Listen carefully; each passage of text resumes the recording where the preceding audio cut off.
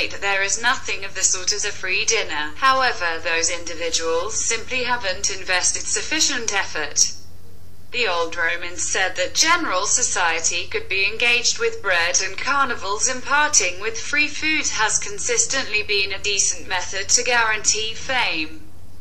Throughout the long term, the UK has developed a colossal number of customs that outcome some fortunate individuals, winding up with free food. 2020 has been an intense year for everybody, so here are 10 different ways you can get taken care of for nothing. Typically, the best food you can expect in an Anglican church is a little wafer and some wine.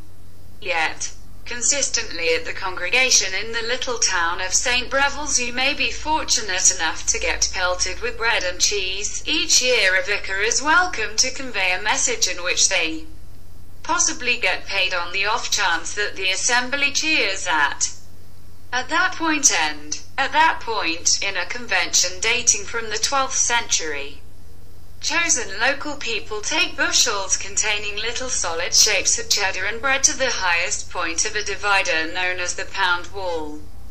Give claimers at that point accumulate at the base of divider and trust that food will descend upon them. Some individuals utilize improved umbrellas to guarantee that they find something without their food contacting the ground. Oddly, most don't really eat the bread or cheddar, however save them and keep them as rabbit's feet.